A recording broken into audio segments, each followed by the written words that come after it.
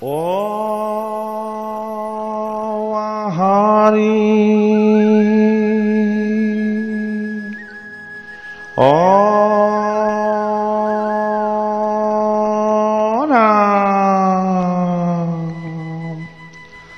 Krishna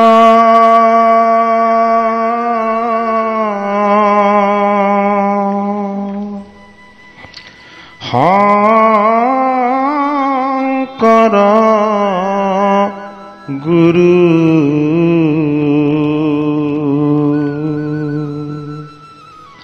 Hare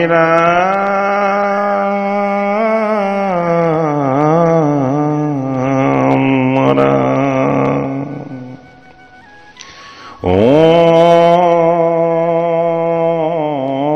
Namo Bhagavate Vasudevaya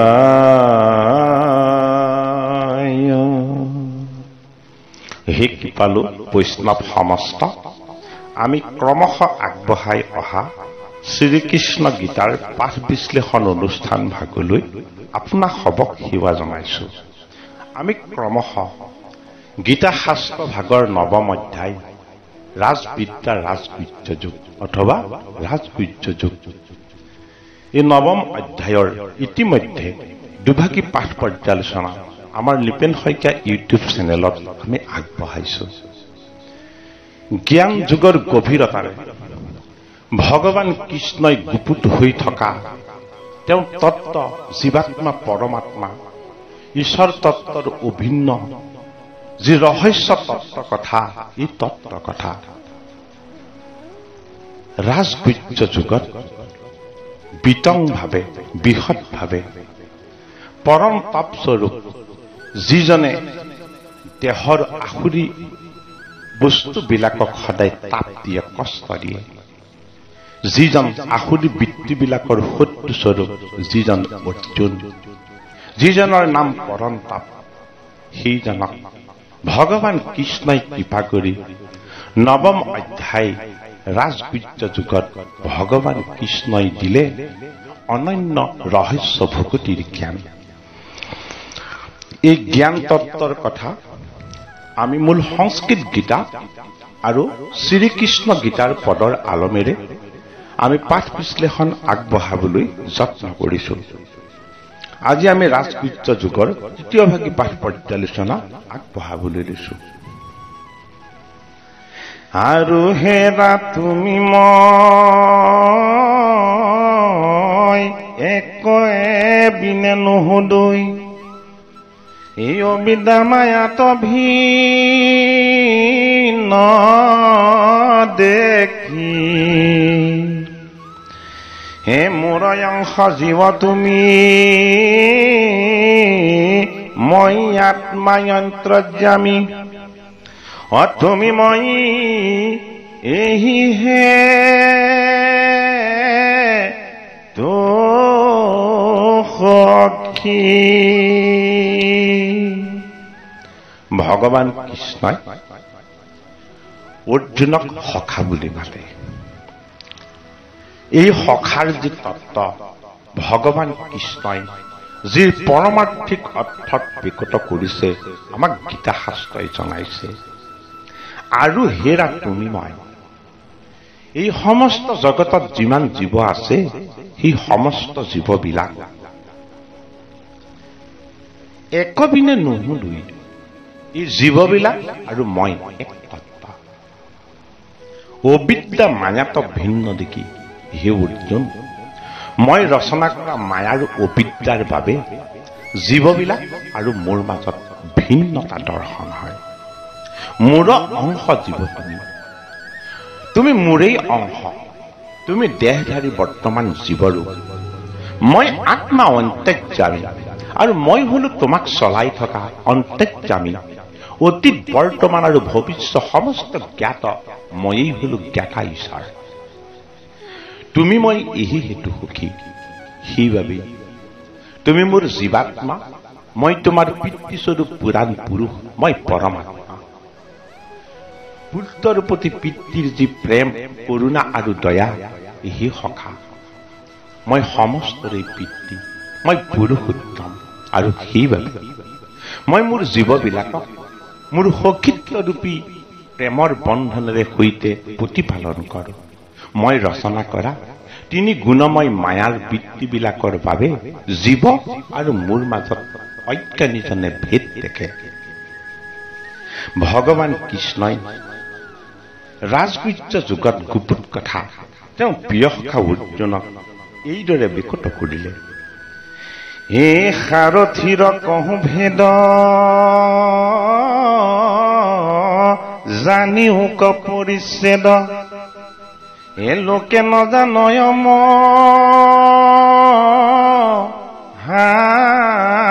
হামতি, আজি গোটা যে মহাৰথী,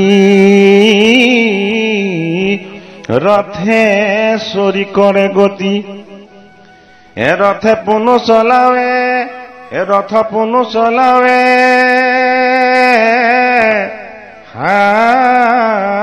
সাৰথী। হে অৰ্জুন, তোমাৰ জীৱন ৰথৰ মই হলো সাৰথী, আৰু তুমি দেহৰ তত্ত্বত বাস কৰা, তুমি হল এই ৰথখনৰ ৰথী। তুমি ৰথী ৰূপেৰে দেহ তত্ত্বত জীৱাত্মা ৰূপেৰে অৱস্থান কৰা, আৰু মই পৰমাত্মা ৰূপেৰে প্ৰতিটো তত্ত্বৰে সাৰথী। প্ৰত্যেকটো তত্ত্বক অন্তৰ্যামী ঈশ্বৰ হিচাপে ময়েই চলাই থাকো। মোহমতীজনে অজ্ঞানবশত মোৰ এই পৰম তত্ত্বক নাজানে, আৰু যিজন মহাৰথী, সেইজন মহাৰথীয়ে মোৰ ভক্তিৰ ৰথত উঠি আৰোহণ কৰে, আৰু মই সাৰথী হৈ এই জীৱন যুদ্ধৰ ৰথখন চলাই নিওঁ। প্ৰতিটো জীৱক ময়েই চলাই থাকো, ময়েই বিষ্ণু ৰূপেৰে প্ৰতিপালন কৰি থাকো।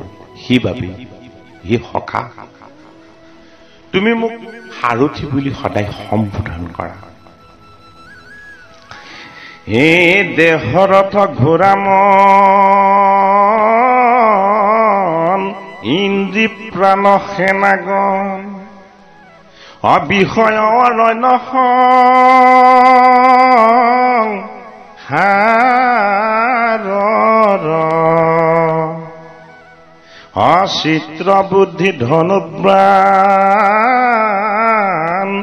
লোভ মোহ সুসন্ধান, অভোগ যেমি গয়া ভয় লতাৰ। হে অৰ্জুন, তোমাক মই দান কৰা পঞ্চভূতৰ এই দেহটোৱেই মাটিৰ এখন ৰথ।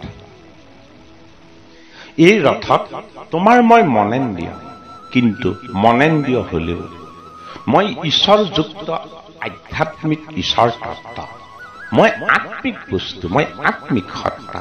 সেইবাবে তোমাক চলাই ফুৰে তোমাৰ মনৰূপী ঘোঁৰা কেইটাই। বাহ্যিকমুখী ভাৱে তোমাক বাহিৰলৈ ধাৱমান কৰায়। কেনেকে? এই মন অন্তৰ ইন্দ্ৰিয়, এই অন্তৰ ইন্দ্ৰিয় স্বৰূপ মনৰ শক্তিৰে তোমাৰ 5টা জ্ঞান ইন্দ্ৰিয় আৰু 5টা কৰ্ম ইন্দ্ৰিয়, এই সমস্ত বিলাকক ই দৌৰাই ফুৰে। আৰু এই ইন্দ্ৰিৰ তত্ত্বত মই লুকাই থাকো প্ৰাণৰূপী সত্তা হৈ।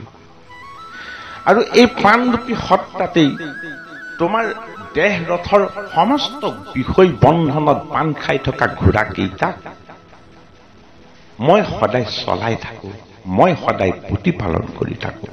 আৰু মই ৰচনা কৰা তোমাৰ জীৱৰ বন্ধনৰূপী যি বিষয়, এই বিষয়েই হল মই ৰচনা কৰা তুমি বাস কৰা এই সংসাৰৰূপী এখন গভীৰ অৰণ্য।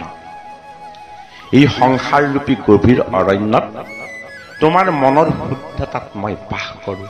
তোমাৰ মনৰ পবিত্ৰতাত তুমি মোক বিচাৰি পাবা, যিহেতু মনৰ পবিত্ৰতা ৰূপেৰে মই চিত্ৰ। আৰু এই মনৰ চিত্ৰৰূপী পবিত্ৰতাত তোমাৰ বৃত্তি প্ৰতিষ্ঠাৰূপী গান্ধীপ নামৰ ধনুৰে তোমাৰ যেতিয়া বুদ্ধিৰ পবিত্ৰতা প্ৰকট হৈ মুঠ যেতিয়া ৰমণ হ'ব তেতিয়া তুমি ধনুপ্ৰাণ বিচাৰি পাবা। লোভ মোহ সুসন্ধান মোৰ ব্যতিৰেকে তোমাৰ জীৱন জগতত তুমি সদায় সন্ধান কৰি পাবা লোভ আৰু মোহৰ কেৱল হৰ ভোগ যে মৃগয়া ভৈলতা। তোমাৰ জীৱনত জীৱাত্মাবিলাকৰ ভোগৰ তত্ত্বত মায়াৰ মৃগৰ ফালে ধাৱমান হৈ ভোগকেই কেৱল সন্ধান কৰি তুমি থাকিব লাগিব। যদিহে মই স্বৰূপ পৰমাত্মাৰ লগত তোমাৰ সখিত্বৰূপী সম্বন্ধ পৰমাৰ্থিক দৃষ্টিৰে নহয়। তুমি জীৱৰূপ ধৰি দেহ গোট ৰথ কৰি অসংসাৰৰ প্ৰৱৰ্তন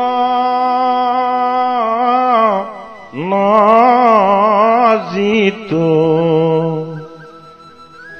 অন্তৰ্যামী ৰূপ হৈ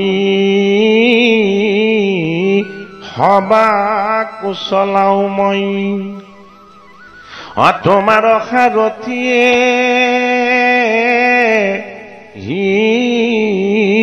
হেতু। হে মোৰ সখা অৰ্জুন, তুমি জীৱৰ ৰূপ ধৰি তোমাৰ এই দেহৰ ৰথখনক তুমি ধাৰণ কৰি তুমি তোমাৰ সংসাৰৰ বন্ধনৰূপী ধৰ্মকে প্ৰতিপালন কৰি থাকা। আৰু মই অন্তৰ্যামী ঈশ্বৰ সত্তা হৈ মই তোমাৰ সমস্ত মন প্ৰাণ বুদ্ধি চিত্ৰ ইন্দ্ৰিয়গণকো মই এই সমস্ত বিলাককে চলাই থাকো। আৰু সেইবাবে হে অৰ্জুন মই তোমাৰ জীৱন ৰথৰ আচল সাৰথি। হে অব্যক্তময় স্বৰূপত ব্যাপী আছো জগতত আদি অন্ত নাই পুৰ বাপৰ হে যত কাৰ্য কাৰণ মই বিনে নাহি আন এমতে আছে যত ৰাসৰ এ জগতৰ যত প্ৰাণী সকলে মোতেকে আছে হে মই নাথাকো সম্বাত হে মই শেষ বাকু বহু তভু কাৰ সংগ নহো অইহাক জানিবা ভালমতে।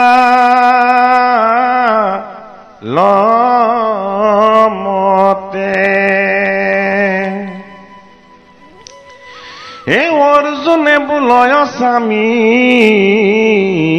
তোমাত আছো আমি তুমি কেনে নাথাকা মাত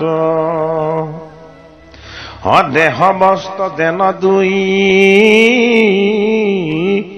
উভয় সংযোগ হৈ দুইটো দুই আশ্ৰয়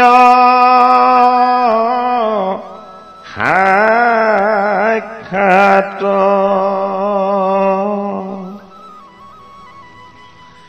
ভগৱান কৃষ্ণই তেওঁৰ স্বৰূপক ৰাজগুহ্য যোগান জগতৰ শ্ৰীহৰি কৃষ্ণৰ তত্ত্ব হল পৰমাৰ্থিক পৰম তত্ত্ব। সমস্ত তত্ত্বৰ ভিতৰত যিটো ৰজা সেই ৰজাটোৱেই হল ঈশ্বৰ কৃষ্ণৰ তত্ত্ব। সেইটো কাৰণে এই তত্ত্ব কথা ভগৱান কৃষ্ণই শ্ৰীমুখে কাৰোবাক যদি খুলি নিদিয়ে তেতিয়াহ'লে এই গুহ্য তত্ত্বৰ কথা কোনেও জানিব নোৱাৰে। যিহেতু বেদৰ সাৰ হল ভগৱান কৃষ্ণ, গীতাৰ গীতৰূপী তত্ত্ব হল ভগৱান কৃষ্ণ, ভাগৱতৰ ভকতিময় অমৃত তত্ত্ব হল ভগৱান কৃষ্ণ। সেইবাবে কৃষ্ণৰ মুখপদ্মে জীৱাত্মা স্বৰূপ অৰ্জুনক পৰমাত্মা স্বৰূপ কৃষ্ণই গীতাৰ যোগেদি নৱম অধ্যায় ৰাজগুহ্য যুগৰ যোগেদি জগতৰ শ্ৰীহৰি কৃষ্ণৰ অনন্য গুপ্ত ৰহস্য তত্ত্ব বিকট কৰিছে যে হে মোৰ সখা তুমি ঠিকেই বুজিলা, তুমি ঠিকেই চিনিলা, তুমি ঠিকেই বৰণ কৰিলা, তুমি মোক সখা বুলি, তুমি মোক সাৰথি বুলি, যিহেতু তোমাৰ জীৱন ৰথৰ মই প্ৰকৃত সাৰথি। এই সমস্ত দেহীবিলাকৰ দেহৰ তত্ত্বত চিত্ত বুদ্ধি মন অহংকাৰ আদি সমস্ত বিলাকেৰে যদিও দেহীসকল প্ৰতিপালিত হয়, মই অন্তৰ্যামী ঈশ্বৰ সত্তা হৈ অনন্য মূল ৰূপেৰে মোক একোৱে স্পৰ্শ কৰিব নোৱাৰাকে মই অখণ্ডিত আনন্দ হৈ থাকো। ভগৱান কৃষ্ণই অৰ্জুনক কৈছে যে মই স্বৰূপতে অব্যক্ত মই স্বৰূপতা। সেইটো কাৰণেই ৰাজকৃত্য যুগ গীতাৰ যি সপ্তম যুগৰ পৰা দ্বাদশ যুগলৈকে যি জ্ঞান যুগ, এই জ্ঞান যুগত জগতৰ শ্ৰীহৰি কৃষ্ণই তেওঁ গোপন ৰহস্য তত্ত্বৰ জ্ঞান অৰ্জুনক দান কৰিছে, যিখিনি জ্ঞান ভগৱান কৃষ্ণৰ লগতহে আছে। পৰম পবিত্ৰ মধ্যম পাণ্ডৱ অৰ্জুনে ভগৱান কৃষ্ণক আশ্ৰয় ললে। ভগৱান কৃষ্ণ স্বৰূপ আশ্ৰয়ৰ যি সুদৃঢ় সবল তত্ত্ব কৃষ্ণই অৰ্জুনক এতিয়া বিকট কৰিছে যে মই স্বৰূপতেই অব্যক্ত, মই কতো ব্যক্ত হৈ মই প্ৰকৃতিৰ এই জড় তত্ত্ববিলাকত মই ব্যক্ত হৈ কাকো দেখা দিয়া নাই। সেই অৰ্জুন ব্যাপী আছো জগতত, মই ৰচনা কৰা এই সমস্ত জগততেই সৰ্বভূততেই প্ৰতিটো তত্ত্বতেই কেৱল মই বিষ্ণু ৰূপেৰে ব্যাপ্ত হৈ আছো।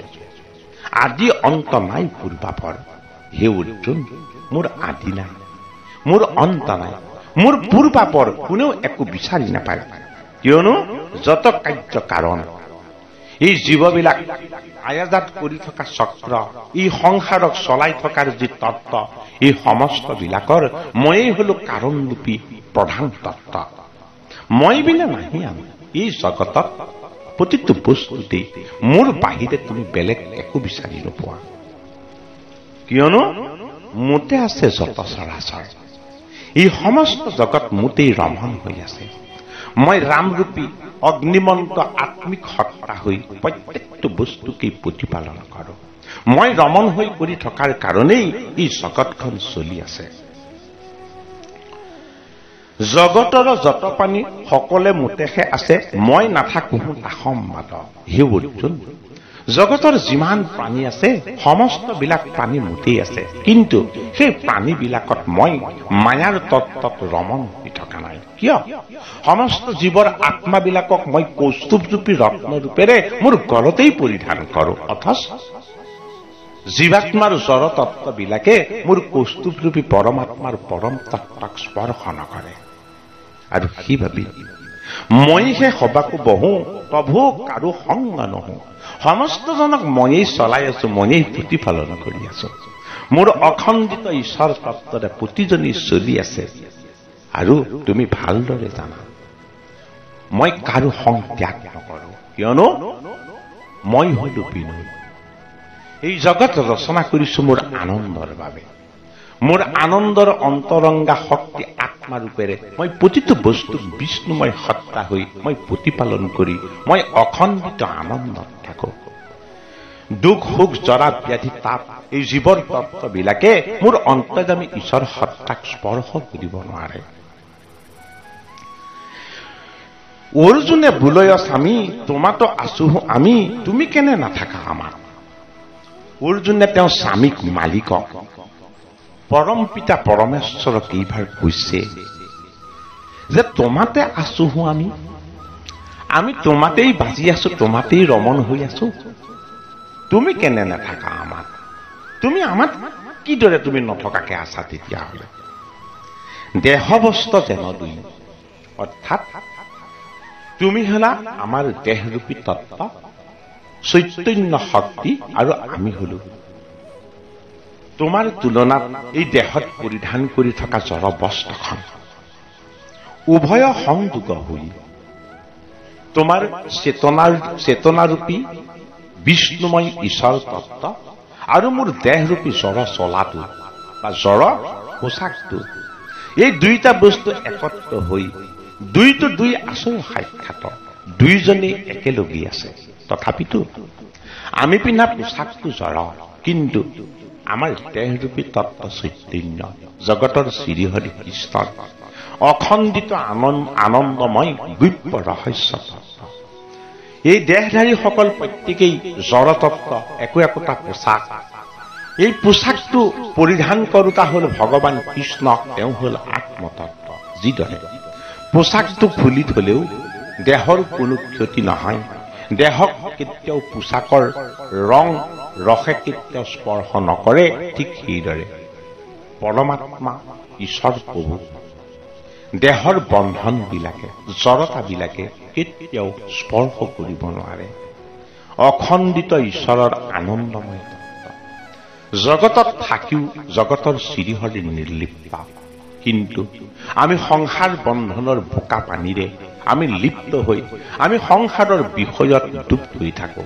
ভগৱান কৃষ্ণই বুজাইছে, তুমি যিমান বিষয় বন্ধনত ডুব নোযোৱা কিয়, এই বন্ধনে মোক কেতিয়াও স্পৰ্শ নকৰে। হে কৃষ্ণে বোলে বিহন্নলা কৰিলা হা প্ৰশ্ন ভালা, আজি পুচিলা অতিব সংশয়, শিৱ বীৰিন চিয়েতত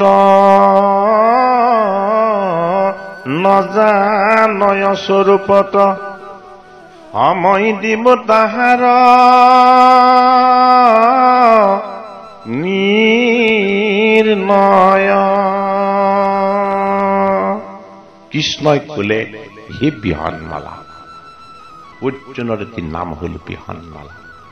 বিৰাটৰ ৰাজ্যত তেখেতে বাস কৰিছিল বিহনমালাৰ ৰূপত। প্ৰকৃতি আৰু পুৰুষৰ উভয় তত্ত্ব ৰূপত। পুৰুষো নহয়, প্ৰকৃতিও নহয়, অজ্ঞাত বাস। আমাৰ দেহ তত্ত্বত অজ্ঞাত বাস খাটি আছে বিহনমালা ৰূপী আত্মতত্ত্বই। পুৰুষো নহয়, প্ৰকৃতিও নহয়। এই পুৰুষ আৰু প্ৰকৃতিও নোহোৱা তত্ত্ব হল বিহনমালা। বিৰাট ৰূপৰ বিৰাট তত্ত্ব। জগতৰ শ্ৰীহৰি কৃষ্ণই হল দেহ, জগতৰ শ্ৰীহৰি কৃষ্ণই হল আত্মা। আত্মা আৰু দেহৰ তত্ত্বক একেলগে কোৱা হৈছে বিহনমালা বুলি। বিৰাট ঈশ্বৰৰ বিৰাট অংশ হৈও এই জীৱবিলাকে জগতৰ শ্ৰীহৰিৰ পৰম তত্ত্বক, পুৰুষৰূপী তত্ত্বক স্পৰ্শ কৰিব নোৱাৰে। পুৰুষৰূপী তত্ত্বক যদিও স্পৰ্শ নকৰে, পুৰুষ ৰূপেৰে আত্মা আমাৰ লগত সদায় ৰমণ হৈ থাকে। সেইবাবে অৰ্জুনৰ এটি নাম হল বিহনমালা, অৰ্থাৎ প্ৰকৃতি পুৰুষ দুয়োৰো নিয়ন্তা মাধৱ। নিয়ন্তা মাধৱৰ অংশ হৈও মাধৱক স্পৰ্শ কৰি মাধৱক এই সংসাৰৰ বোকা পানীৰ পৰা সদায় মুক্ত কৰি ৰখাৰ যি অনন্য ব্যৱস্থা, জগতৰ শ্ৰীহৰিয়ে অৰ্জুনক এইবাৰ বিহনমালা বুলি সম্বোধন কৰিলে।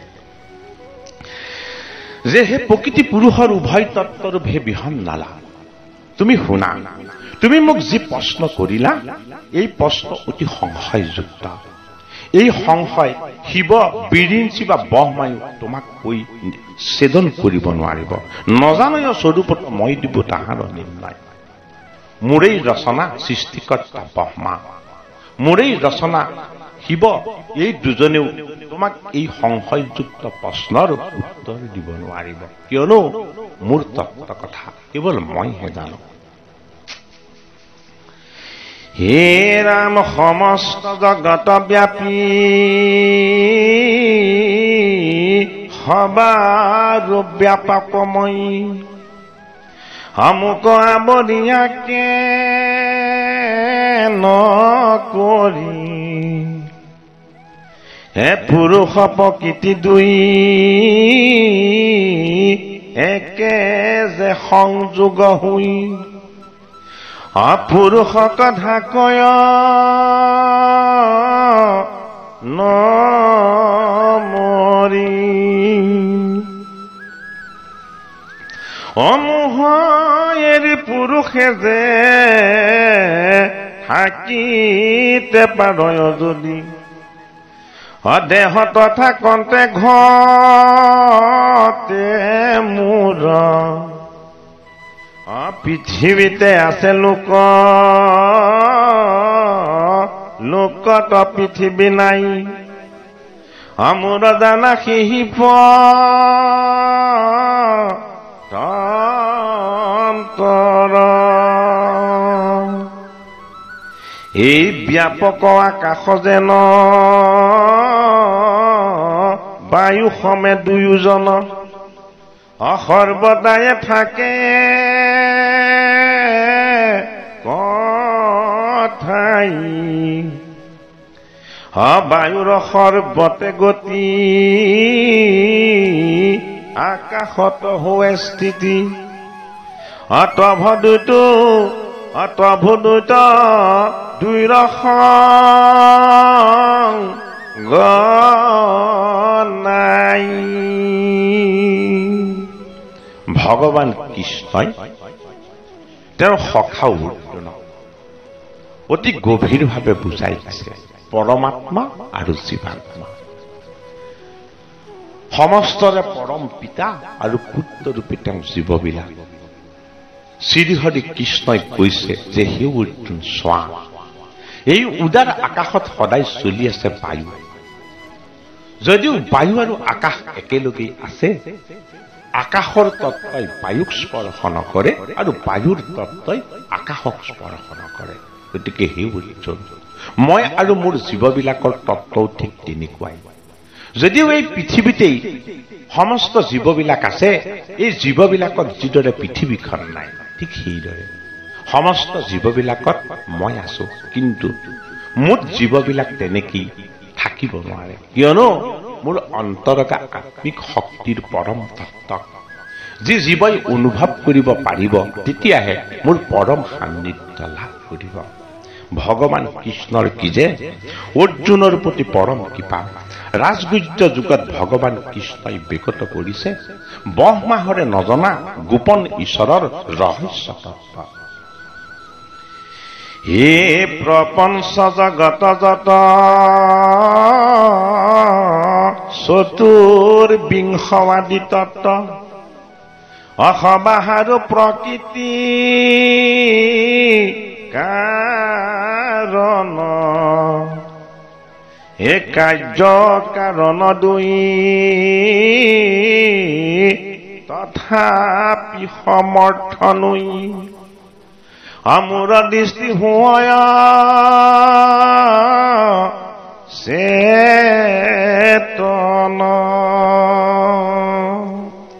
হে ৰাম মায়াৰো কাৰণ আমি সমাহাৰো অন্তৰ্যামী অমৃত বিনে বস্তু নাই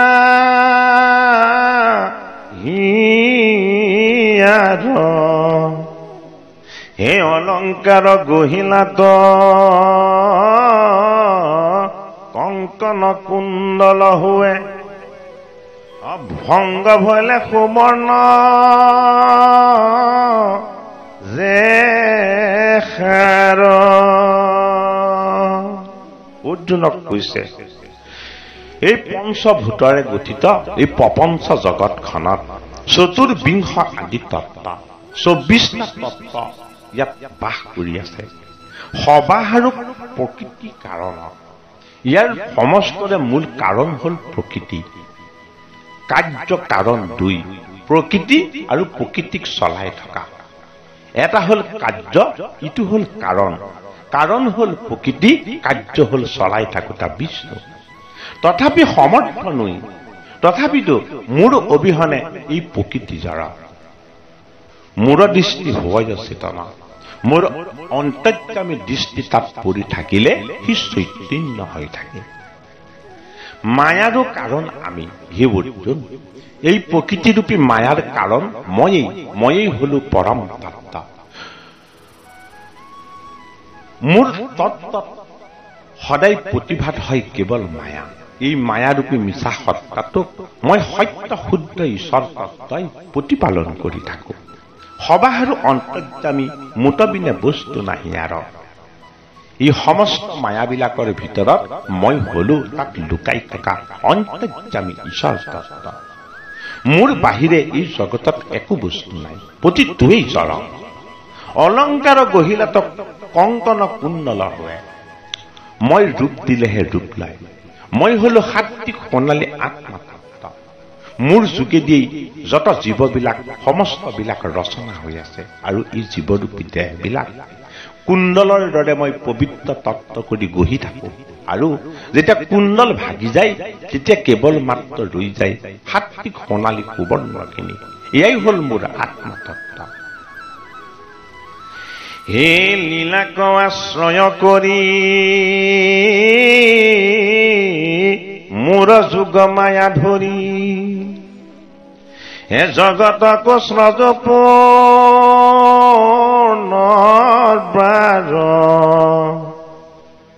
হে যেবে কল্প অন্ত পাই মায়া সমে আশে যায় হে গুণ সমে সকল সংসাৰ। হে অৰ্জুন, মোৰ যোগৰূপী পৰম তত্ত্বৰে মায়াৰ সংযোগ হৈ মই লীলা কৰি এই জগতখনক সৃষ্টি কৰোঁ, ৰচনা কৰোঁ আৰু এই জগতখনৰ এটা কল্পৰ শেষত পুনৰ আকৌ বিনাশ হয়। সমস্ত তত্ত্ব পুনৰ আত্মাৰূপেৰে মই ৰূপী পৰমাত্মাৰ উদৰত লীন যায় আৰু মই ইচ্ছা কৰি মোৰ মায়াৰ তত্ত্বৰে মই নিৰ্গুণ হৰিয়ে মোৰ নিৰাকাৰ সত্তাৰে সৈতে মই মায়াৰ তত্ত্ব ৰূপেৰে আকৌ এটি কল্পৰ পাছত মই আকৌ নিজক এই জগত ৰূপেৰে প্ৰকট কৰোঁ। গীতাৰ শ্লোকটো ভগৱান কৃষ্ণই এই তত্ত্ব কথা আমাক জনাইছে। ভগৱান কৃষ্ণই গীতাৰ ৰাজগুহ্য যুগৰ ৭ম শ্লোকত কল্পৰ অন্তত তেওঁ পুনৰুজ্জীৱ সৃষ্টি কৰাৰ কথা আমাক এনেদৰে জনাইছে। সৰ্বভূতানি কন্ত্ৰেয় প্ৰকৃতি জ্ঞান্তি মামিকম কল্পক্ষয়ে পুনঃ স্থানি কল্পাদৌই স্যজিমহম।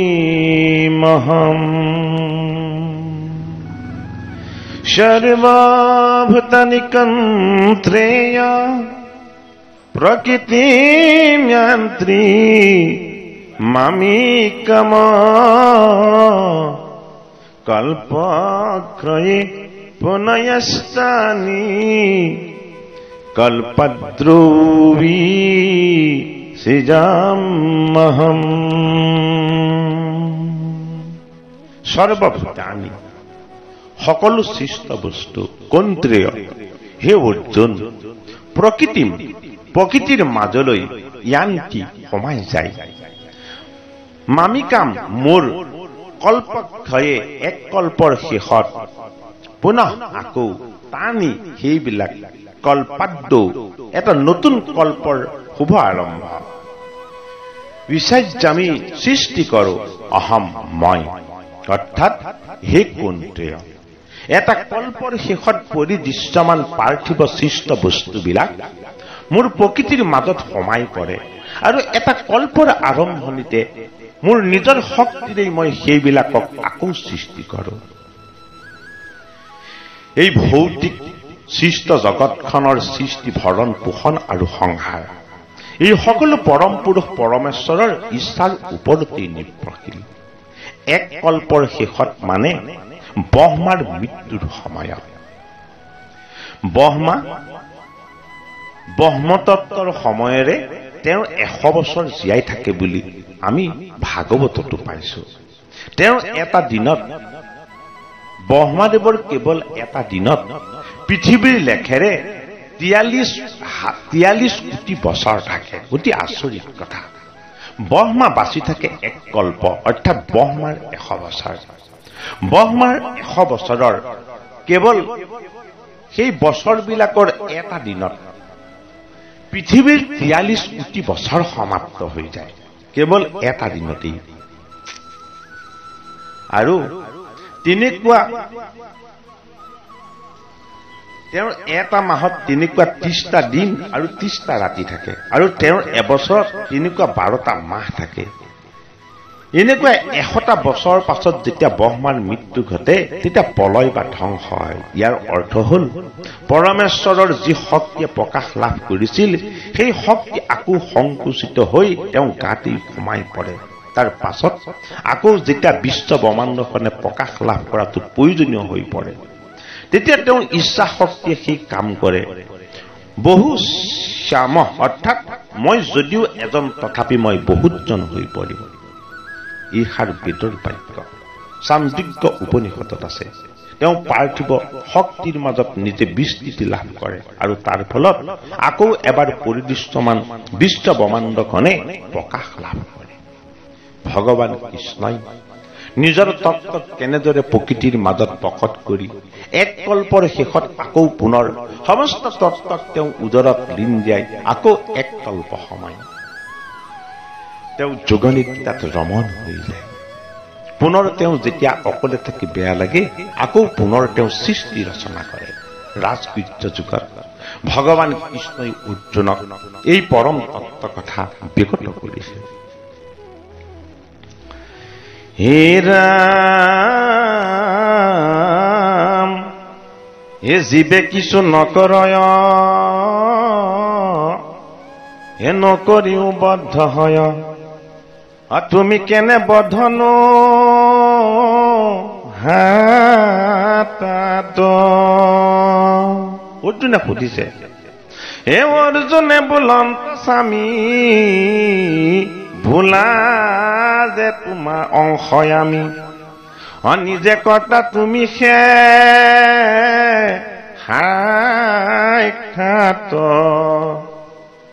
হে জীৱে কিছু নকৰয় নকৰিও বদ্ধ হয় তুমি কেনে বদ্ধনো হাত। অৰ্জুনে তেওঁ স্বামীক সুধিছে যে এই জীৱবিলাক যদিও তোমাৰেই অংশ আৰু তুমি তেওঁলোকৰ আত্মাৰূপী সাক্ষাৎকৰ্তা, জীৱই যিয়ে নকৰক কিয় তুমি এইবিলাক বন্ধনৰ মাজতনো কিয় নাথাকা? তুমি কিয় জীৱৰ বন্ধনত আবদ্ধ নহয়? তুমি কিয় অখণ্ডিত সমস্ত বিলাকৰ পৰাই তুমিনো কিয় মুক্ত? হে কৃষ্ণে বোলে হে অৰ্জুন মুহুৰ ৰজতে কগুণ আমুনি জানো নাপাৱন্ত সীমা হে অদ্বয় পুৰুষময় নিৰাকাৰ নিৰাশ্ৰয় আমোৰ ভক্তি নাপাৱে মহিমা। কৃষ্ণই অৰ্জুনক কৈছে যে হে অৰ্জুন মোৰ যিমান গুণ আছে মুনিজনে অন্তৰংগ ঈশ্বৰ সাধনাৰ যোগেদিও তাৰ পাৰ নাপায়। মই অব্যয় পুৰুষ, মই হলো পুৰাণ পুৰুষ, মই নিৰাকাৰ আৰু মই নিৰাশ্ৰয়। মই বাস কৰিবৰ কাৰণে কোনো আশ্ৰয়ৰ প্ৰয়োজন নাই। সমস্ত বিলাকৰ কেৱল ময়েই আশ্ৰয় আৰু মোৰ ভক্তিৰ বাহিৰে মোৰ মহিমা কোনো লাভ কৰিব নোৱাৰে।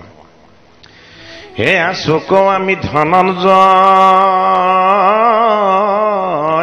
প্ৰকৃতিও নস্ৰজয় আমি কেনে কৰ্তা হৈ ভূতাত হে পূৰ্ব কৰ্ম সংস্কাৰেৰে গুণ কৰ্ম দেহা ধৰে হে বাসনাত থাকি জাত।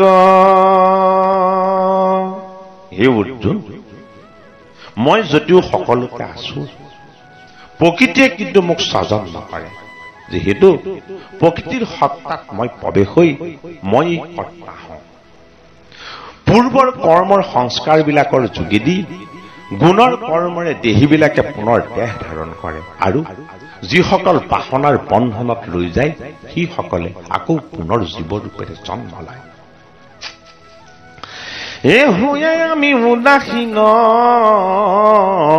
কিয়া কৰ্তা কৰ্মহীন হে সবাহাতে আছো সাক্ষী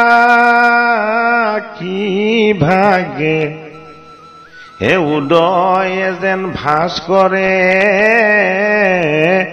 লোকে ধৰ্ম কৰে হে পাপ পুণ্য সূৰ্যকে নলাগে। হে অৰ্জুন, মই হলো উদাসীন। মোৰ কোনো বস্তুৰ বন্ধনত মই কেতিয়াও ৰত হৈ থকা নাই, যিহেতু মই আত্মাৰূপ। কৰ্তা ক্ৰিয়া আৰু কৰ্ম এই সমস্ত বিলাক তত্ত্বই যদিও মই প্ৰতিপালন কৰোঁ, তথাপিতো সূৰ্যৰ পোহৰত দৃশ্যমান হোৱা জীৱবিলাকে এই দৃষ্টিশক্তিক প্ৰয়োগ কৰি, সূৰ্যৰ পোহৰক প্ৰয়োগ কৰি বিভিন্ন ধৰণৰ কৰ্ম যদিও কৰি থাকে, তথাপিতো পোহৰ দিওঁতা সূৰ্যক তেওঁলোকৰ পাপ কৰ্মবিলাকে কোনোদিন স্পৰ্শ নকৰে। সূৰ্যৰ সত্তা হল দিব্য তত্ত্ব, আৰু হে অৰ্জুন, মোৰ সত্তাও সূৰ্য শক্তি। মই যদিও জীৱবিলাকক আত্মাৰূপেৰে পোহৰাই তোলো, তথাপিতো তেওঁলোকে কৰি থকা জড় বন্ধনযুক্ত কৰ্মবিলাকে সূৰ্যৰ দৰে মোক স্পৰ্শ কৰিব নোৱাৰে। হে মোহৰ প্ৰকাশ পায়া সংসাৰ সজ্ৰয় মায়া, হেতু নিস্তেজানি মোক যদি মই নিৰাকাৰ তভু ধৰো অৱতাৰ, হেতু হেলাক ৰে মোক কহয় মিশ্ৰ কহয় মিশ্ৰ গোবিন্দ চৰণৰয় ৰবীন্দ, হে মোৰ মুখে নচাৰো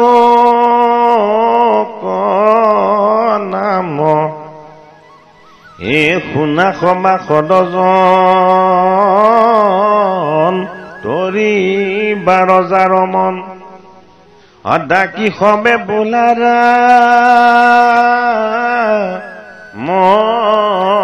ৰাম, হে হৰি ৰাম ৰাম। আমাক পদে জনাইছে যে মুহূৰ্ত প্ৰকাশ পায়া সংসাৰ সজ্ৰয় মায়া। হে অৰ্জুন, মোৰ প্ৰকাশৰূপী সূৰ্যৰূপী আদিত্যময় পৰম তত্ত্বৰ যোগেদি মায়াৰ শক্তিৰ দ্বাৰা মায়াই সৃষ্টি কৰে, আৰু ইয়াৰ যিটো নিষ্ঠ হেতু বা কাৰণ তুমি জানি লোৱা। মই নিৰাকাৰ, মোৰ কোনো আকাৰ নাই, মোৰ কোনো জন্ম মৃত্যু নাই। মই হলো অজ, তবুধৰো অৱতাৰ, তথাপিতো মই অৱতৰণ কৰোঁ। এই জীৱৰূপী দেহৰ তত্ত্বত আত্মাৰূপী সত্তা হৈ মই বাস কৰি থাকো। এই হেতু হেলা কৰে মোক কোনেও নেদেখে, মোক কোনেও বুজি নাপায়। মই গুপ্ত হৈ লুকাই থকা আত্মিক সত্তা, মোক দৰ্শন পোৱাটো অতি দুৰূহ কাম। গতিকে হে অৰ্জুন, মোৰ পবিত্ৰ তত্ত্বক তুমি দৰ্শন কৰা। মোক দৰ্শন কৰিলে তোমাৰ জড় বন্ধন, অজ্ঞান, অবিদ্যা আৰু অন্ধকাৰ এই সমস্ত বিলাক তোমাৰ মুক্ত হৈ যাব। কহয় মিশ্ৰ গোবিন্দ, গোবিন্দ মিশ্ৰ প্ৰভু জনাই প্ৰদৰ্শন দেৰে, জগতৰ শ্ৰীহৰিৰ অৰুণ চৰণক প্ৰণাম জনাই সমস্ত সভাসদজনক ৰাম ৰাম ঘোষি জীৱৰ বন্ধনৰ জড়তাৰ পৰা মুক্ত হবলৈ শেষত সেৱা ধৰিলে। হে কৃপালু বাপ বান্ধৱ ভাই সমস্ত, নৱম অধ্যায় ৰাজবিদ্যা ৰাজগুহ্য যুগ বা ৰাজগুহ্য যুগ। আমাৰ তৃতীয় ভাগী পাঠ আৰু পৰ্যালোচনাৰ আমি সামৰণিৰ সেৱা ধৰিব বিচাৰিছো। ইয়াৰ পাছত আছে পদচমন। এই অধ্যায়টিৰ গভীৰ ৰহস্য তত্ত্ব অতি দীঘলীয়া। আমি পৰ্যায়ক্ৰমে গীতাৰ জ্ঞান যুগৰ এই পৰম তত্ত্বৰ কথা আমাৰ ক্ষুদ্ৰ মগজুৰে যি ঢুকি পায়, আমি আপোনাসকলৰ মাজত আগবঢ়াই যাবলৈ যত্ন কৰিম। ইয়াৰ পাছৰ ভাগী পাঠ পৰ্যালোচনাত আপোনাসবে তেজপুৰ হলেশ্বৰৰ ৰীনা দাস আই গৰাকীৰ গৃহত অনুষ্ঠিত হোৱা ভাগৱত অনুষ্ঠানৰ ভাগৱতৰ একাদশ স্কন্ধৰ উদ্ধৱ সংবাদ শীৰ্ষৰ পৰম তত্ত্ব কথাৰ আপোনালোকে আনন্দ লাভ কৰিবলৈ সুযোগ পাব। আমি সেই ভাগ অনুষ্ঠানৰ প্ৰথম ভাগী পাঠ পৰ্যালোচনাত জগতৰ প্ৰথম সাংবাদিক কোন, জটায়ুৰূপী সংবাদদাতাই জীৱাত্মাৰূপী সীতাৰ পৰমাত্মাৰূপী শ্ৰীৰামচন্দ্ৰক বাতৰি দিবলৈ যোৱাৰ যি আনন্দময় কথা, ৰামৰূপী পৰম তত্ত্বক ৰিপুময় বাসনাৰূপী ৰাৱণে যদিও স্পৰ্শ কৰিব বিচাৰে, জটায়ুৰূপী জন্মৰ পৰা মৃত্যুলৈকে জীয়াই থকা জীৱবিলাকে সংবাদ নিব লাগিব ৰামচন্দ্ৰৰ ওচৰলৈ সীতাৰূপী পবিত্ৰ আত্মাৰ পৰম তত্ত্বৰ।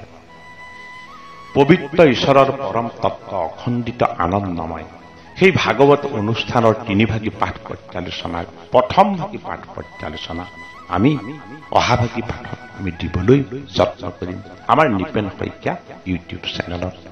হে কৃপালু বাপ বান্ধৱ সমস্ত জনৰ চৰণত আমাৰ ভক্তি ভৰা সেৱা জনাই অজানিতে যদি আমাৰ কোনোবাখিনিত সুৰ সঞ্চাৰ উচ্চাৰণ আদিত ভুল ভ্ৰান্তি হৈছিল, সমস্তজনেই দয়াৰ দৃষ্টিৰে চাব বুলি আশা ৰাখি গীতাৰ নৱম অধ্যায়ৰ তৃতীয় ভাগী পাঠ আৰু পৰ্যালোচনাৰ আমি ইমানতে সামৰণিৰ সেৱা ধৰিছো।